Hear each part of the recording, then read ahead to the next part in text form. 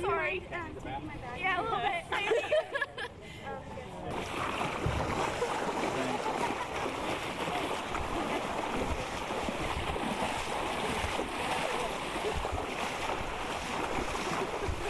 Thank you. Oh, you're welcome. No, I got him. Yeah, that's my cat.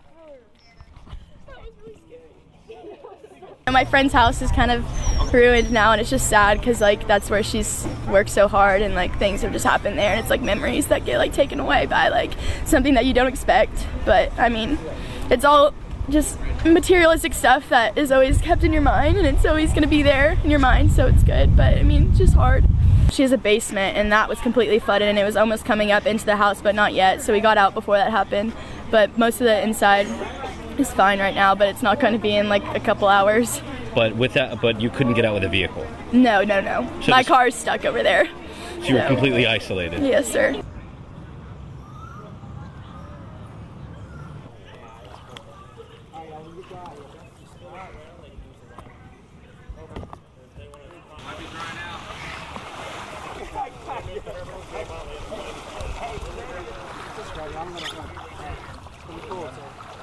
No, I think we're good.